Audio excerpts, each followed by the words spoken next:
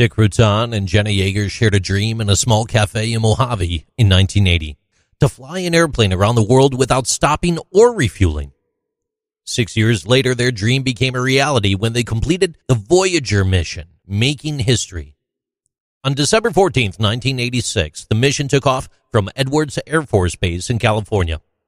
The Voyager, a one-of-a-kind aircraft designed specifically for this record-breaking flight, was built primarily out of lightweight materials such as carbon fiber.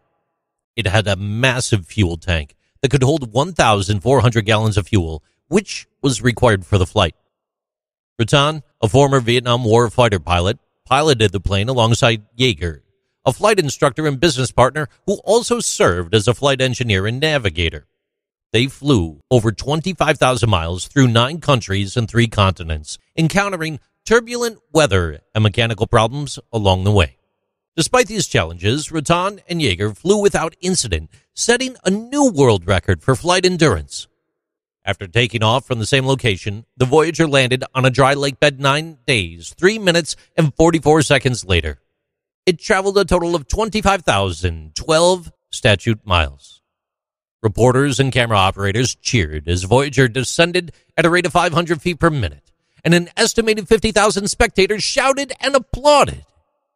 As the sun broke through the low clouds on the horizon above the lake bed, the control tower at Edwards Air Force Base announced that the white, spindly Voyager was visible 9 miles to the south. The plane appeared over a mountain range, followed by 3 chase planes, and began a slow descent to the base. Their achievement capped a year in U.S. aviation that began on January 28th with the tragic loss of the Space Shuttle Challenger during launch. Yeager, 34, and Rutan, 48, appeared remarkably fit and in good spirits despite being bruised by the weather and haggard from a lack of sleep. The lightweight carbon fiber, honeycomb wings, and fuselage of the Voyager aircraft weighed more than 11,000 pounds at takeoff and less than 2,300 pounds by the time they landed. It had a cockpit the size of a pup tent and a wingspan comparable to a Boeing 727.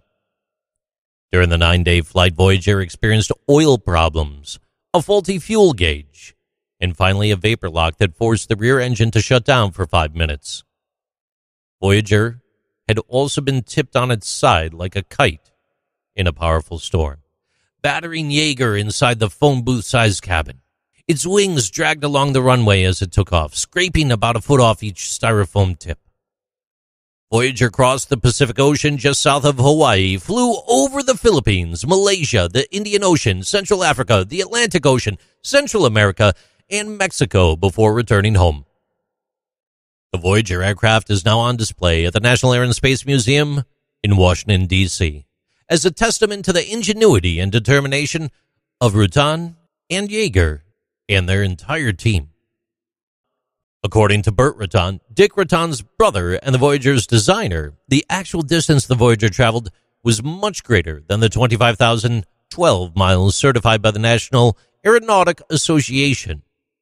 Burt Rutan estimated the Voyager traveled a total of 26,000 miles, taking into account the weather detours the aircraft had to take during the flight.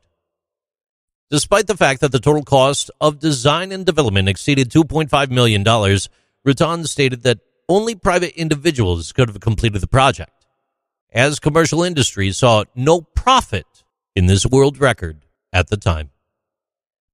These are interesting things with JC.